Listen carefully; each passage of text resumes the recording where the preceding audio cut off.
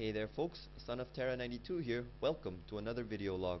A few weeks ago I was watching a YouTube video on the Big Bang and the creation of the universe. The video showcased many interesting images of the Eagle Nebula and other nebulae that exist in the vast uncharted depths of space. One of my all-time favorite images ever taken by the Hubble Space Telescope comes from the Eagle Nebula. I'm referring to the aptly named Pillars of Creation snapshot. All of it is glorious, glorious stuff, by the way. First of all, to all you viewers out there, I was wondering if we could get a discussion going on down below, asking for you guys to share your so-called cosmic experiences. I'm pretty sure most of you have seen at least some images taken by Hubble. Go ahead, post whatever pics you think are the most interesting, give your suggestions, and share with everyone on the channel. Now, moving along, I was watching this video, scrolling down below, looking at the highest rated comment section. I saw that someone commented the words, "It's not just out there, it's in us." What he meant by this comment was that the very stuff that makes up the universe up there, it doesn't just exist in the pinpricks of light we see making up the night sky. It's also the very same parts and ingredients that make us up as human beings. Now, for those of you hearing this for the first time, you might be thinking, what kind of crack have I been smoking? Well, let's think about this for a moment. Our bodies have a chemical composition by percentage mass of roughly 65% oxygen, 18% carbon, and 10% hydrogen. Now, the rest would comprise of such elements as phosphorus, potassium, calcium, and sulfur. Have you ever wondered where do these elements come from other than the Earth? Well, according to the theory of nucleosynthesis, which is the theory of the creation of new atomic nuclei from pre-existing nucleons, all the constituent atoms and elements that comprise our bodies and the world around us were forged in the fiery hearts of stars millions of light years away.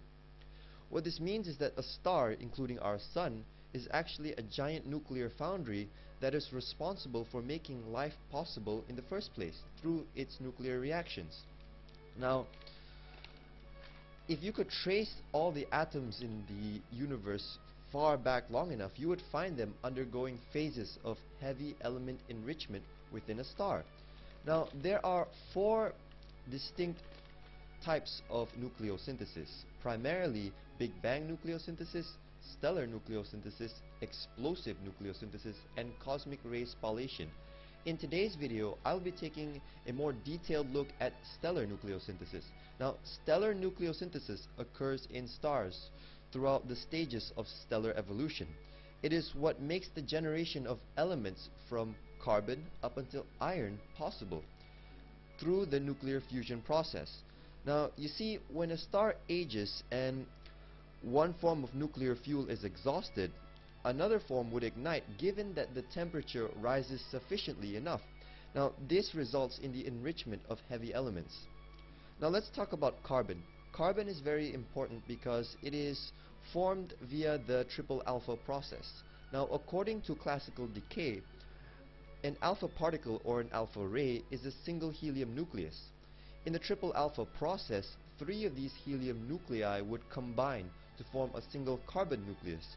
This process is fundamental towards the building of ingredients that are essential towards the formation of life.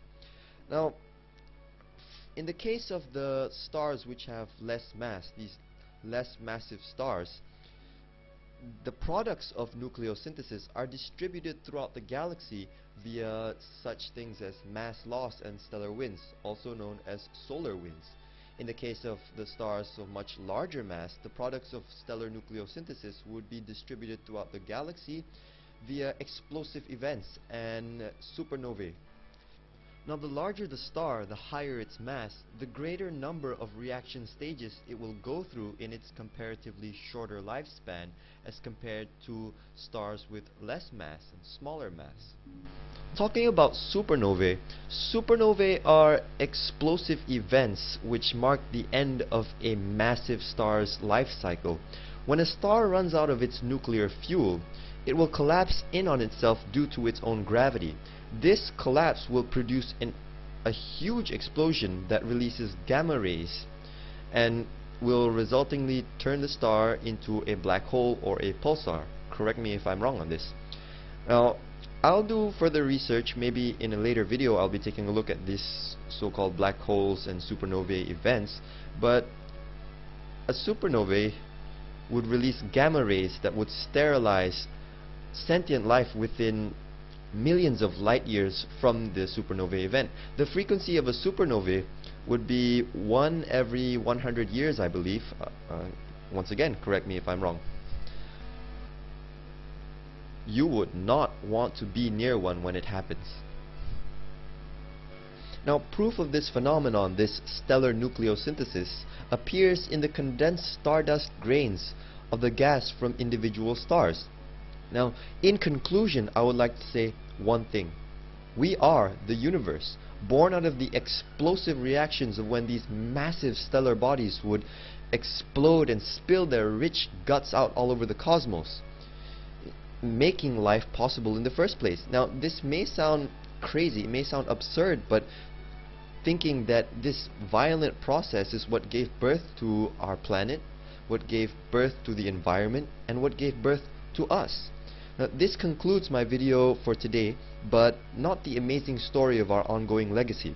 I'd like to end with a quote by one of my idols, Professor Neil deGrasse Tyson, who once said that we are all connected to each other, biologically, to the earth, chemically, and to the stars up above, atomically. I want to know what you guys think about this. Will you ever look at the night sky the same way ever again, knowing that we came from up there? So go ahead, put your comments, suggestions, and ideas down below. Thanks for watching, folks, and I will see you in the next video.